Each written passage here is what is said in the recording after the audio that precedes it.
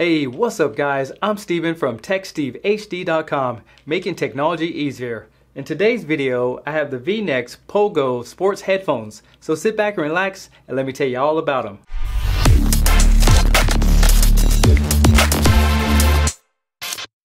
The Pogo headphones are built for everyone, but they're especially built for people who play basketball, run, or anything with high activities. They have a frequency response of 40 Hz all the way up to 20,000 Hz, so the bass response and the highs are going to be very crisp and detailed. They have Bluetooth 4.1 technology, and it only takes between 2 and 2.5 hours to charge it to get up to 8 hours of usage out of it. So let's take a look at what comes with them in the box. You get a quick startup guide, a carrying case, a USB charging cable, 2 additional rubber pieces for your ears, a shirt clip, and you get the headphones.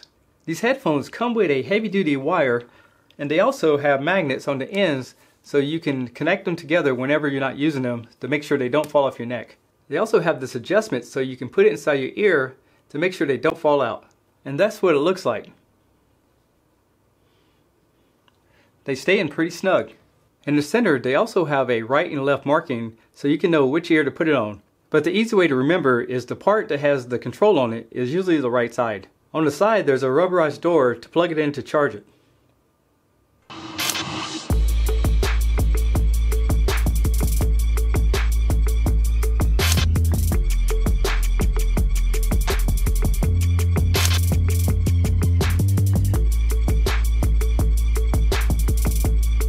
On the main side of the control unit, you have your volume up and down, and if you press and hold them, you can change tracks when listening to music.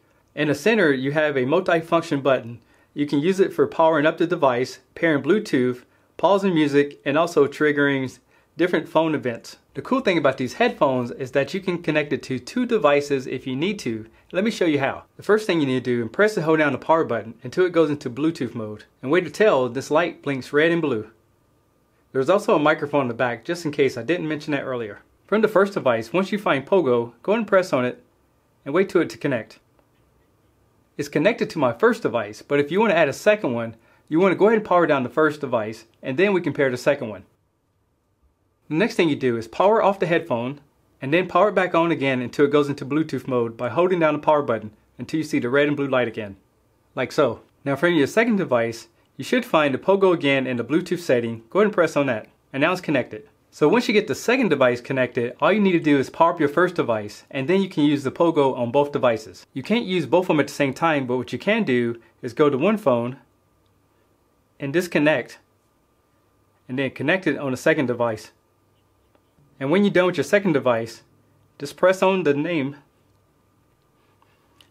go back to your first device, and then reconnect it. So this allows you to go from one device to the other one without having to repair the headphones. But keep in mind, you can't listen to the sound on both of them at the exact same time. It just wouldn't work out. Now that I showed you how to connect them, I'm going to take a listen to them on the Galaxy S9.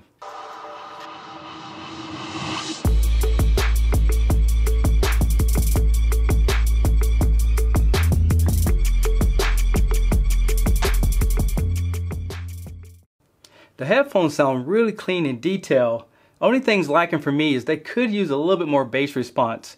The fact that they go down to 40 Hz, maybe that little extra frequency is keeping them from just really vibrating my head really nicely. But overall, really good clarity. So now let me show you some of the controls on the headphones. So like I showed you earlier, this is where you press the volume up and down. And to change tracks, just press and hold the plus to go to the next track.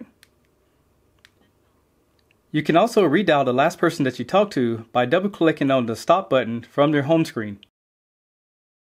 In order to end a call, just press it one time. So overall, I really like these headphones. I like the fact that you can connect 2 devices to it and then to be able to switch back and forth without having to repair the headphones every time you use them. The sound quality was really good. Only thing for me is it lacked a little bit more bass response for the type of music that I listen to. But if you'd like to know more about these headphones, I'll leave a link in the description below.